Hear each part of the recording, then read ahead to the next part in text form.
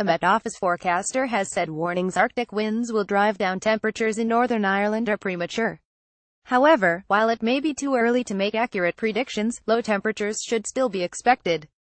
It has been reported that freezing air from the North Pole could be set to send temperatures as low as 11°C. Speaking to the Belfast Telegraph, Met Office meteorologist Helen Roberts said, "We don't really have the science beyond about 30 days because of the inherently chaotic nature of weather.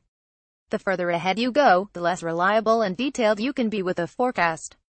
To give specific temperatures is not a reasonable thing to do."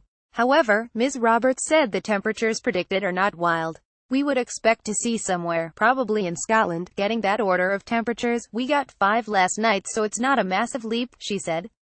It was also noted the Met Office has a seasonal forecasting team, but it looks at weather in a probabilistic way and that the science is very young and there is much more research to be done in that area.